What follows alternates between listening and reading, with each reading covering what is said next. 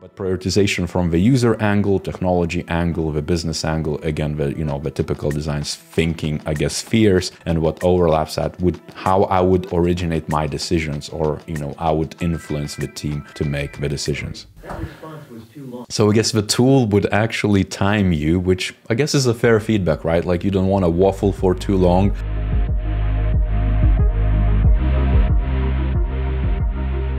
Boom! Hey, what is up? Welcome back, Design Squad. And in this video, I'm going to review Google's interview warm-up AI bot, which basically walks through a few questions and then gives you some suggestions of what you could improve on in the actual interviews.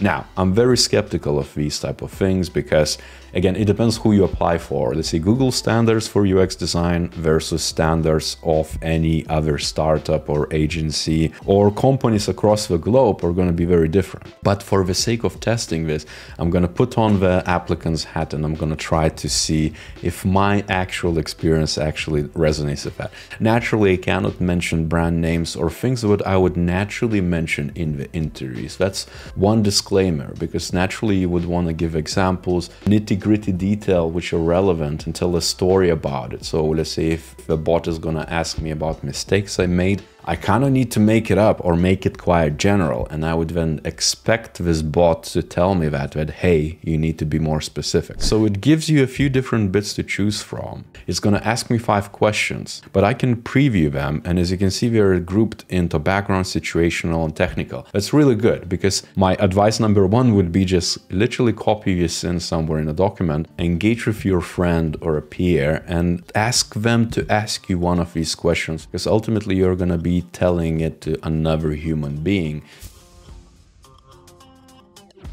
Okay, so this is a tough one immediately because I don't know what the good fit for this role is. I would imagine this is for Google UX design, I guess. But ideally, this bot should show the job spec, because the context does matter a hell lot. I'm sure I would be a good fit because over years of expertise in UX design, I led and managed design teams as well as individual contributor in UX, full stack designer from research to design to strategy, and leading a lot of different programs, projects, product and service design efforts. Right, let's see if that actually stacks up. I would then expect an interviewer to actually ask for probing questions. Ooh, this is interesting, a good one, a situational one. User journey map is quite essential, especially when you need to capture as-is experience. In the past, in every single project, I'm a massive believer of experience mapping, meaning you need to understand what you're researching or interviewing users for, and then map it out to understand what we're going through today. And then with the team, ideate exactly and come up with a new user journey maps, so that you have the before and after, and based on some sort of pain points, let's say opportunities. But that then gives you a tool to not just align the ideas amongst the team, but also look for, the gaps in the journeys, understand exactly if there's massive or bigger impact to the actual users and things of that nature. And I could talk for a very long time, by the way, because this is a big topic. It really also depends if the actual person in the interview is keen to understand it, because you can tell from body language, from how they ask a question. I would expect them to, again, probe for more detail, let's say. And before I answer, I have to preface this because, again, I'm gonna come from, I guess, dozen of years of experience of being very brutal in prioritization, shaping ways of working with a product management and so forth. So my take is going to be very different than, let's say, a junior would have, midweight or senior, or even elite would have. I feel like this is where the slip could be, because people might think, oh, it's too vague, let's say, or too high level, or too strategic for what we need. But let's try it out.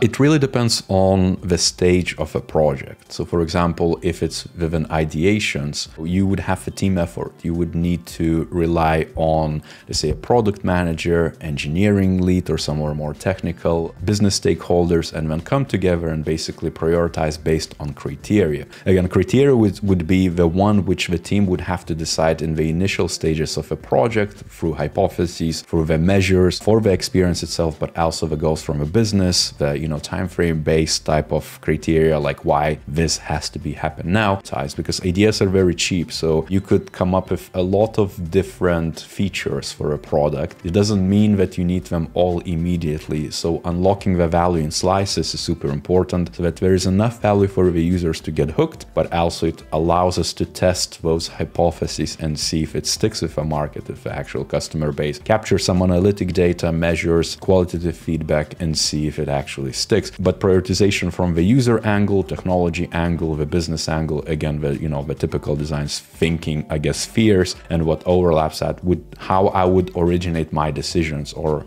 I would influence the team to make the decisions. That response was too long. So I guess the tool would actually time you, which I guess is a fair feedback, right? Like, you don't want to waffle for too long. Naturally, before the interview, I think you need to kind of prepare enough so you have a story and be as succinct as possible.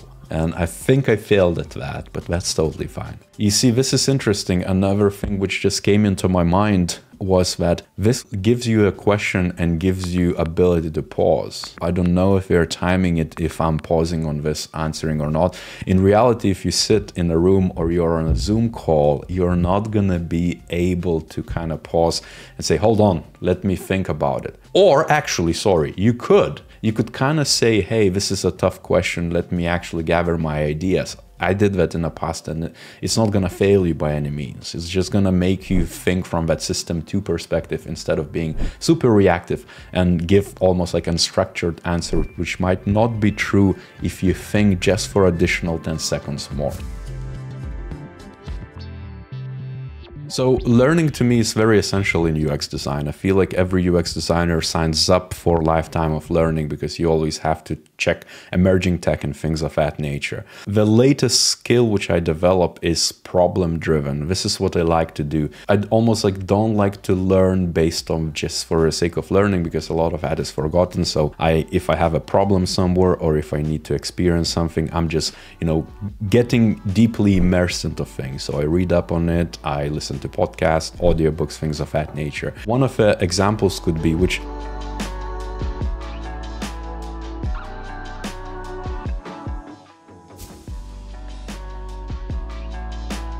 I wonder if I can talk about my management route or my individual contributor route. Ultimately, I love working with other people. I feel like collaboration is this hard to learn thing for designers because we get ingrained into the detail. For me, UX is orchestration of the detail. We guide the process. We inform the ways of working. We basically bring the user-centric methods to arrive at better conclusions or better solutions or steps to take. But actual, solution comes not from our ideas, but from the actual research insights and themes. To me, UX is a team sport, and that's what I'm doing. I might be a team coach for user-centric workshops, but then I allow people to step in and do their thing. From people management perspective, autonomy and positioning are key to me. Autonomy to allow people to do their job best, and positioning is meaning to give them the right challenge or, challenge them enough with the right things. And then it just gives us, I guess, a list of those things. Let's see what the most used words are. Okay, so it highlights the keywords, which is good. You kind of know how much you repeat. You wouldn't want it to be like, oh, and things of that nature, appearing. So I guess that's a good one, which I'm guilty of. I tend to overuse the knows and likes and all those different bits which are just polluting the actual language. And then it gives you these suggestions of what you should be highlighting. Of course, we're not giving you examples of actual things, but we give you the types of things. Let's see what next. Talking points. So my accent might have played a bit of a role in here as well, because it doesn't make sense, but it captured a lot more than from the previous one. So the skills, lessons learned, examples. I guess it helps you a bit to structure your answer so you highlight those things. And so based on this, I would be a bit concerned that I'm not maybe peppering enough technical knowledge, which I actually gotten as a positive feedback from my interviews, that I'm making things very easy to understand or almost putting this complex UX processes, management talk in very simple language, which I guess I like to do, even creating YouTube videos. I hope it comes out that way, because I don't think we should overcomplicate things for the sake of it. It should be accessible to all. So, but I wonder if this picks up it as a concern, but also the goal. So I guess you need to think about what you need to do in the future, which I do agree when I interview candidates. If they have aspirations and expectations that are not afraid to talk about it and not afraid to say, hey, I did this in the past, and maybe this is, by the way, a piece of advice to you, but I did this in the past and this is the example, but in the future I would have done something differently. Or in the next role, I want to do this and that and this, and that's how I would reshape it or do something different. And that immediately also is lesson learned, but also goals and interests and passion and everything in between, which is hard to quantify.